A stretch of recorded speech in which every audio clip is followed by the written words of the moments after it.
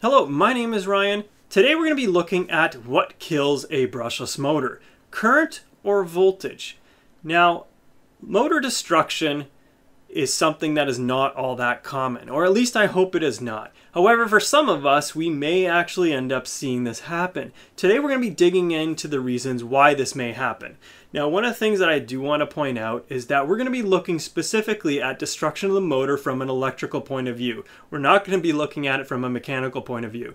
I'll give you a very quick example of that very shortly here. Let's first talk about voltage. Now, one of the biggest parameters of radio controlled brushless motors is the kV value. This kV value is very helpful for us. We are able to take that value, multiply it by the voltage we plan to send to the motor, and we get an output of RPM from that. Now, of course, if we take our RPM value and we want to increase it, all we need to do is increase the voltage. This is something that we control. Our motor's kV value is fixed. We go ahead and increase the voltage of that brushless motor, and we then get an output of RPM that is going to be higher, increased. So if we look at the motor RPM, yes, we can actually see destruction of the motor based on the mechanical side of things if we go and spin this up too much. Now, every motor is going to have a maximum rotational speed that we must be aware of. That maximum rotational speed is going to either be based on bearings or the rotor. Bearings can fail if you over rev the bearings. You'll end up, spinning them apart. And same with the rotor within the brushless motor. Now, the rotor's responsibility is to hold in those magnets. If you rotate that rotor too quickly, you can actually throw those magnets out, and that can lead to some pretty significant damage inside of a brushless motor. So that's looking at the RPM side of things. Now let's ignore RPM, and let's say we can increase the voltage without affecting the RPM and damage that can be caused. If we take a brushless motor's wire, it's going to have insulation that surrounds it. Now, one of the things that is critical is that we don't actually exceed the specification of the insulation. Now, one of the things that will happen if you end up doing that is the voltage will actually jump the gap from one wire to another wire, right through the insulation. This is exactly why all of the wires that we have today have very specific voltage parameters, very specific voltage ratings. This is going to prevent that. As long as our motor wire is rated to a certain degree, we will not have the voltage jump outside of that wire through into something else. Now, luckily for us, in our radio control applications, we have a very well-defined domain. We only typically see about a 1-cell lithium polymer battery pack used upwards of a 12-cell lithium polymer battery pack. And this is going to be less than 50 volts nominally. Now, this also means for us that we won't really see this voltage thing come into play. Voltage does not actually kill our brushless motor. We can increase the voltage of our brushless motor, and the wires and everything will be able to handle this. Now, one of the things that we have to also consider is current. So let's take a look at the current. Now, current, as we end up loading our motor, is going to increase. As the load of the motor increases, so does current.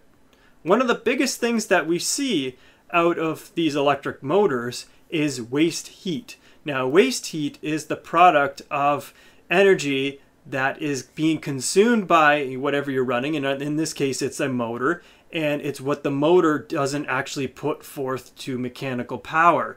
It comes out as heat that is generated by the motor not being 100% efficient. Now, one of the ways that you can actually calculate this efficiency is based on resistance of the motor and the square of the current. So that is the current multiplied by the resistance. Now, the current value, you can of course measure this by data logging the run that we make with that brushless motor. Now, many ESCs that are available on the market today can actually record this information for us. It'll data log the current, and then we're able to take that and see exactly what our motor is running at. Now, for resistance, the motor manufacturer will have this specification available to you. If you can't find this parameter, you can also measure it. Now, there's a very specific way that you're able to measure it that you can find on the Radio Control Info website. With these two parameters, we can then determine the amount of waste heat that is generated. The square of the current multiplied by the resistance gives us the value very specific to waste heat. Now the waste heat is of course heat that is generated by the motor. That heat must get expelled or dissipated through the motor. The only real way to expel or get rid of that heat is to either transfer it off to another component or transfer that heat off to the air. Now, if your motor is not doing a very good job of it, or simply is getting overwhelmed by the heat being produced, you can have a couple things happen. Now, one of the things that you can have happen within your brushless motor is the actual demagnetization of the magnets. So your rotor has and contains those magnets. Enough heat will actually destroy those magnets by demagnetizing them. That's why brushless motors have a threshold of heat. You do not want to exceed that heat region.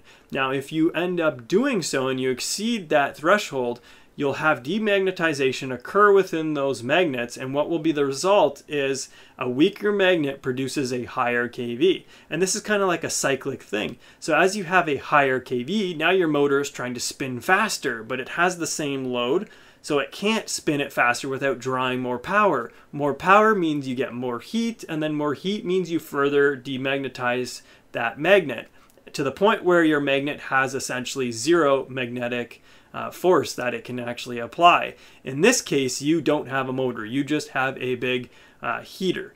And once that happens, your electrical windings that exist in the stator will begin to melt, will begin to burn away. The electrical windings has an enamel coating on it, and that is designed to make sure that the power doesn't get transferred from one winding to another. Once this happens, your motor is essentially toast. This is what is known as permanent damage within the motor. You will not be able to use this motor again.